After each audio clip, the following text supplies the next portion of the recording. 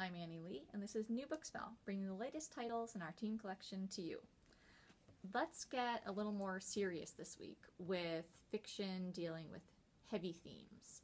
And as warning, some of these books really are brutal. Let's start with The Bridge by Bill Konigsberg.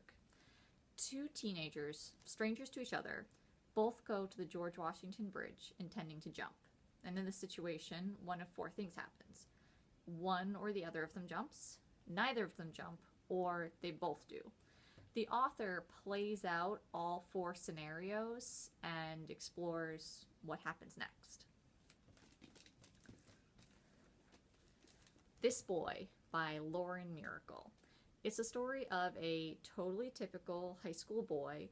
In his normal high school life, things go normal but a little wrong, and then a little more wrong, and then it's hard to see how they could ever get back on track. It's tough because it's the kind of life anybody could have and mistakes that anybody could make. Surrender Your Sons by Adam Sass. Connor Major is having the worst summer of his life. Aside from everything else that's gone wrong, he's been effectively kidnapped and sent to conversion therapy camp, where things are dark on the surface and worse underneath. It veers into mystery thriller territory as they uncover the truth about what's happening at the camp. We Used to Be Friends by Amy Spalding.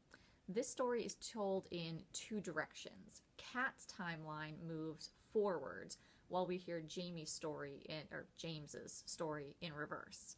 It's a story of best friends and how they can grow up and grow apart. And last one is The Girls I've Been by Tess Sharp.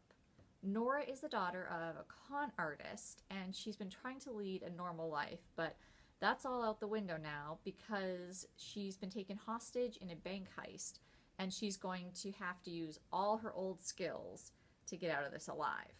The plot is a thriller, but it's the character development that really brings the pain. So, if you like any of the books you just saw and you'd like to request them, check the link in the description, and I'll be back next week with more new books.